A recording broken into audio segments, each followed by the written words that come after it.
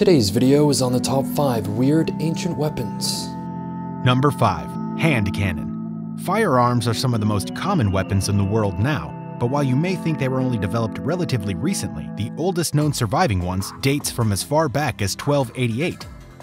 Known as the Handheld hand cannon, it's 13.4 inches long, made from bronze, and weighs just under 8 pounds. It was discovered during an archaeological dig in the village of Banlaqianzi, which is in the Chinese province of Heilongjiang in Manchuria. The lightweight and portable design means that it was likely carried on the backs of the soldiers from the Yuan dynasty, probably in battles that took place nearby in 1287 and 1288. Records that survive from the time detail a group of soldiers entering a military camp in 1283, each of whom was equipped with these weapons, which suggests that rather than being something only the most important warriors would carry, hand cannons like these were regular issue. They would have given a significant advantage in time when swords and other extremely heavy gunpowder-based weapons were more common, and go some way to explain why the Yuan dynasty was so powerful. Number 4. Sodgarami. In feudal Japan, only samurai were allowed to kill other samurai, so this posed a problem for law enforcement, because how could you capture one without the risk of causing them harm? The answer was the Sodgarami. Even though this looks like a pole with a nasty pointed end to impale people on, the intended use was far more clever. It was also known as the sleeve entangler and was used by samurai police during the Edo period, at some point between 1603 and 1868. It's 6 feet long, and on the end are a series of triangle-shaped hooks that face in different directions. Based on naval designs to deter pirates, it was pushed into the kimono of the person they were trying to capture and twisted. This wrapped the clothing up and prevented them from being able to escape, no matter how much they struggled. It was then possible to disarm them and take them into custody. It was a time of peace in Japan, so non-lethal weapons like this had to be developed to prevent unnecessary bloodshed. It could take 2 or even 3 people brandishing Sodgarami to finally subdue someone, depending on how strong and skilled they were, but it was much more preferable to other, more deadly solutions. Number 3. Atlat. The atlat was a weapon used by spear throwers in Europe during the Upper Paleolithic period around 17,000 years ago. Instead of the handheld spears that were used before its development, this one gave its holders a much greater speed, distance, and accuracy, as well as being a lot safer because they didn't need to be close to their targets. They were made from carved pieces of wood, or occasionally ivory or bone, and come in a range of sizes. The ones that have been found are between 5 and 24 inches long and are up to 3 inches thick. On one end of the spear was a hook that fits into a separate spear shaft, which itself could be up to 8 feet long. This allows the user to hold the spear steady behind them and to thrust it forward with a lever system that gave pinpoint accuracy. Modern-day tests have shown that spears could travel up to 78 miles per hour and could be powerful enough to pierce thin sheets of metal, so it would have been deadly against prey. Atlats were depicted in cave art that's been found across France, and they were themselves ornamentally decorated. Often they were carved with shapes and objects into the wood, and some were painted with various symbols. Despite being such an ancient weapon, atlats are still used today, in competition. The World Atlat Association organizes events for both experts and amateurs, so if it looks like something you want to try, why not give it a go?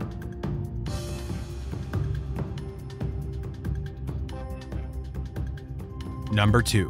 Yorumi. With the name that translates to mean curling blade, the Yorumi is a weapon that originated in southern India during the Mauryan dynasty, which covered the period of time between the 4th and 2nd centuries BC.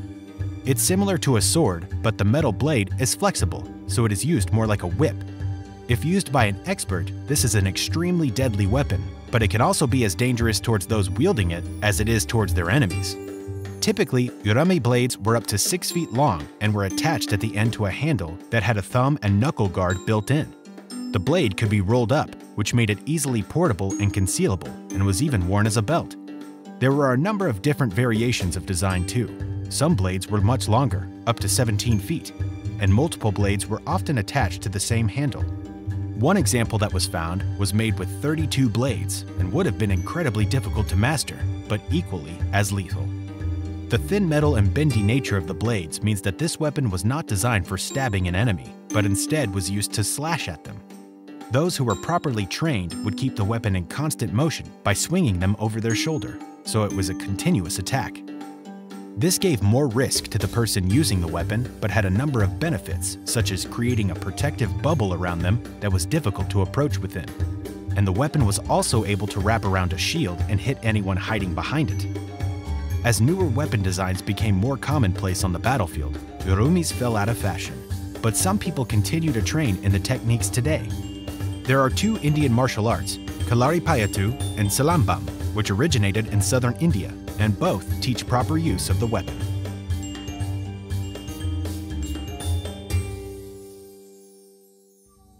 Number 1. Nest of Bees. Chinese warriors were the first to use weaponized gunpowder, with the earliest examples dating back to at least the 9th century. One type that was popular were known as fire arrows, or divine engine arrows, which were made of attaching a bag containing gunpowder to a traditional design arrow. Launched by a bow, it would hit a target and set fire to it. The problem, though, is that these weren't very accurate because of the extra weight the gunpowder added. So, to ensure a high chance of hitting a target, the nest of bees was created. This was, essentially, a long-range rocket battery that contained 32 fire arrows within it. The device was made up of a series of hexagonal tubes that contained the arrow and were set at angles to each other to create as wide an area of effect as possible. Again, this method wasn't perfectly accurate, but it significantly increased the chance of hitting the target or causing damage over a large space. The arrows, as well as being packed with gunpowder, were also tipped with poison and sometimes were covered in bitumen or resin, which made them far more lethal and made it all the more likely that the target would be set on fire. The nest of bees was a commonly used weapon during the Ming Dynasty and are thought to have been developed in the 11th century. They had to be held by two hands, so it put the user at a disadvantage, so battlefield techniques were developed to protect them while they were firing the device. Furthermore, if they don't already sound dangerous enough, there were also several variations. A much larger version, known as the Divine Fire Arrow Shield, was used in special situations, and some were constructed with timed fuses so multiple rounds could be fired simultaneously. The use of weapons like this and others that used gunpowder would have had a major effect on the battlefield against enemies who didn't have access to such advances. The smoke, fire, noise, and vicious injuries they inflicted ensured the Chinese warriors had the edge in every battle they took part in.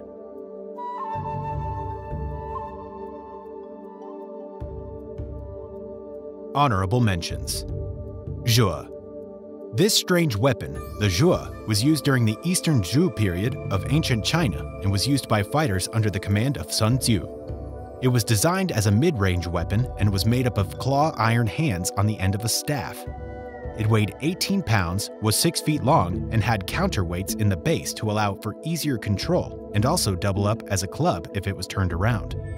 The sharp claws were very useful on the battlefield, as they could grip around the enemy's shield and tear it away from them. They could also be used to pull riders from their horses, and once an enemy's defenses were down, could inflict serious damage by slashing at them.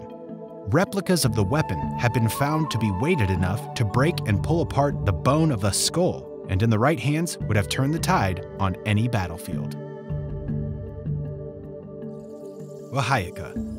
The Wahayaka was a short club used by Maori warriors who often engaged in fierce battles with one another to take control of disputed territory. Made from whalebone or wood, it had a groove in it that was used to trap the weapon being used by an enemy, and in a singular motion could be used to disarm them.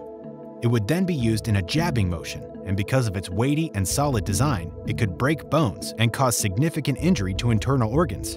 The word Wahayaka translates to mean the mouth of the fish, and they were usually carved with patterns and motifs on them in honor of the people's spiritual heritage.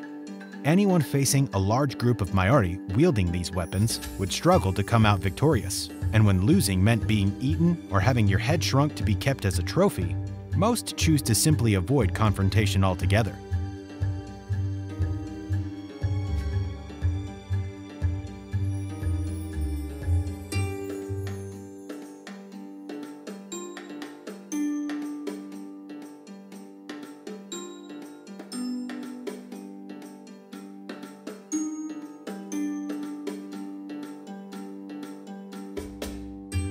I hope you all enjoyed today's video, narrated by Zach this time. Be sure to subscribe for more and check out some of our recent uploads.